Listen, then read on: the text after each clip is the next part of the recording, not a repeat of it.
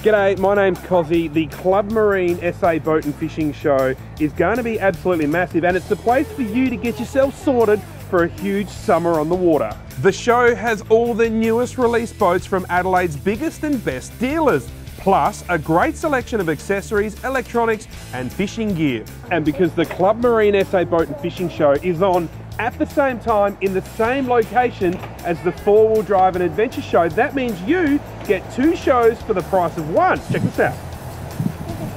If you're in the market for camper trailers, SUVs, four-wheel drives, camping gear, four-wheel drive accessories, then you don't want to miss this event. But it's also about fun and entertainment, and this year it's going to be huge.